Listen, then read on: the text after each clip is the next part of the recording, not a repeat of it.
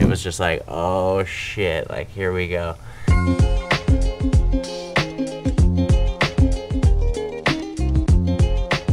It was hilarious. We were laughing, you know?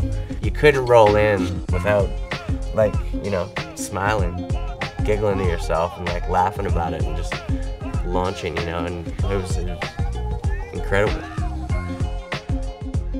It was so cool because every single thing that happened was this groundbreaking, never happened before. And it was just like, oh my God, like, you know, so hard to comprehend, like, you know, something like I said, we talked about since we were young kids, and like now it's happening, and like happening so fast. Like, okay, do a McTwist, do this, do that. Going 13 foot so easily, it's something like, you know, our whole lives, like to get to 10 foot was such a big deal, and all of a sudden it was like 13 was like nothing.